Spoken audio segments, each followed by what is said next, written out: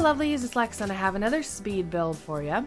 So I don't usually do dining rooms that often, and I've been trying to distance myself from kitchens just a little bit, so I ended up doing a dining room for you today. I wanted to do something kind of fun. I didn't want to do anything like super formal looking.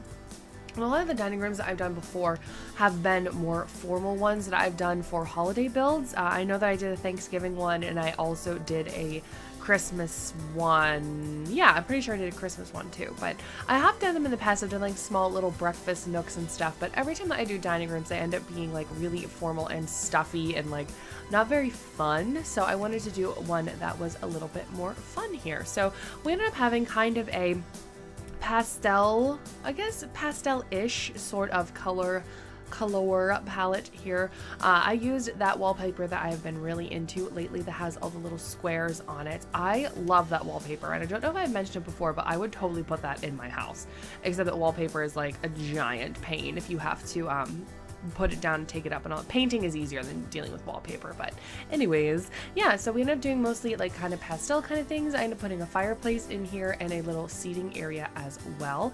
I was going to put a bookshelf in here, but I couldn't really find one that fit the way that I wanted it to. I was going to use that new one from the fitness stuff, that one that's like shaped really interesting, but it just didn't fit in the room exactly how I wanted. And you'll notice at the end here, I have a large painting, one of those larger paintings that has like the big like wine glass on it in the room.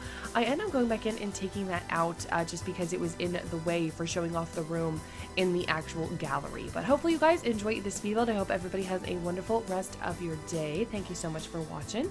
As always, please feel free to leave me suggestions in the comments down below for any other builds you'd like to see. If you have any questions about building, or if there's anything at all that you would just like to say, if you just want to say, hey, hi, how's it going? I want to tell you about my day. That's fine, because I like to read comments. But have a wonderful rest of your day, guys, and I will see everybody in the next video.